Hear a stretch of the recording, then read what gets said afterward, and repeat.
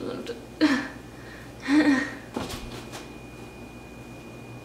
everyone, welcome to my channel. My name is Kayla Rose and this is my channel, obviously. I don't know why I always say that. Today I'm going to be telling you some of my hair care secrets ever since I messed it up last year and had to cut it off. So it's grown about that much since I cut it.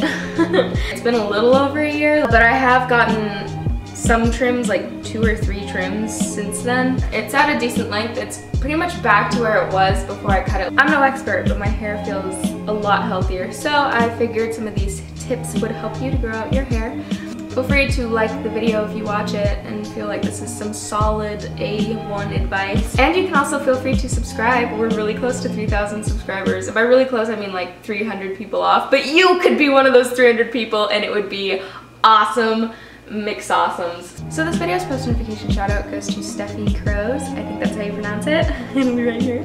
If you want a chance at a post notification shout out, all you have to do is subscribe down below, hit the bell button next to the subscribe button to be notified that I posted a video, and then comment down below when you're done. Let's just get into the video. So I'm going to start out with the hair products that I use in my hair in the shower. This is the shampoo that I use. It's called the Garnier Whole Blend Repairing Shampoo. This shampoo and conditioner set, hello. Both the shampoo and conditioner, they work so well on my hair. And my hair texture is just weirdness. It's straight and soft at some parts, but then other parts it's like on the more coarser side, but it's still soft. It's really just, it's a lot. I feel like this is the only shampoo that smells amazing. And this is also the Haunted Conditioner bottle for those of you who saw on my Instagram story. If you don't follow me on Instagram, feel free to follow me at Adventurous17. You can poltergeist around, but as soon as I see a face in the mirror when I'm washing my face, I'm out. I am moving, I'm packing up my things, and I'm yeeting out of this house. The way I wash my hair is also super important. What I do is I put shampoo only in like the top front part. This part doesn't need the shampoo. It's the scalp that has the most oil collected onto it. And this is the thing that I think saves my hair the most. What I do when I move on to conditioner is I take my hair and I dry it from here down. And I just squeeze it until I get a lot of the water out and it's just left pretty damp / dry. And then I'll take my conditioner and I'll take a lot of it. Like, I probably shouldn't take that much and it's probably why I keep running out. Run it through my hair, run it between my fingers, and make sure to focus on the ends. And then I'll leave it in my hair. I'll turn off the water and I'll just stand in the shower, I'll sing, I'll brush my teeth, I'll do my face routine while I have the conditioner in my hair as well. And then after that, I will rinse it out. But yeah, that's pretty much all I do. Now moving on.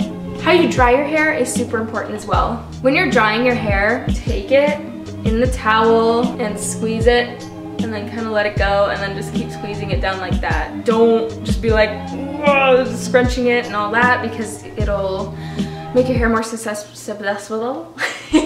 It'll make your hair more susceptible to damage if you do it like that. I would use a t-shirt when I got out of the shower to dry my hair with because it's less damaging than an actual towel. So now that you're done with drying your hair, you move on to the brushing process. This is for when your hair is completely dry, like I'm right now. Ooh, look it, I'm brushing my hair. I have 2 different kinds of brushes. This one is for my hair.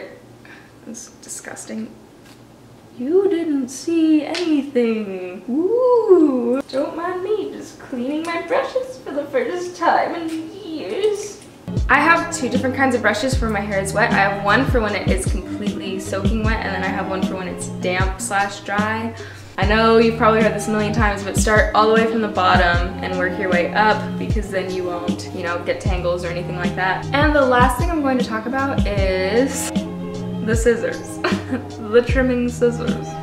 Oh, the scissors. You did, yep. When you want to trim your hair, it is important that you see a professional. Unless you have been doing your own hair for a really long time and have watched several YouTube videos or have had a professional tell you how to trim your hair, don't just wing it. Don't go willy-nilly with your hair. But if you must trim your own hair, do not use kitchen scissors. For the love of everything that is good and sane in this universe, don't use kitchen scissors. And the whole debate about whether you should get trims or not in order to grow your hair out, I still don't know. I just don't do it. I don't get trims. Hopefully these things are helpful and you haven't heard some of these tips, and if you have, well then now you know that a lot of people do it. So please be sure to subscribe if you haven't already and you dig my content like this. I have a lot of other stuff that's kind of weird, but you know, whatever.